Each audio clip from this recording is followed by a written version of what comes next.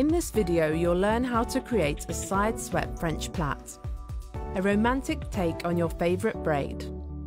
Pull your hair back into a half ponytail, securing the upper section with a clip. Then pull the remaining hair into a ponytail.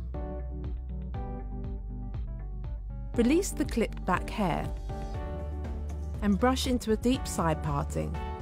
Leave your side-swept hair loose and pull the remaining hair back to join the ponytail. Now create a tight French plait that starts at your hairline and weave it backwards. Make sure you pull it firm and close to your head for hold. Once you've finished your plait, secure it with a hairband.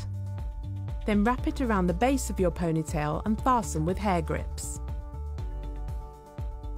Tidy up the French plait by loosening the strands and smooth over any imperfections. Then finish off with hairspray. And that's the classic French plait given a modern update, a style for every occasion.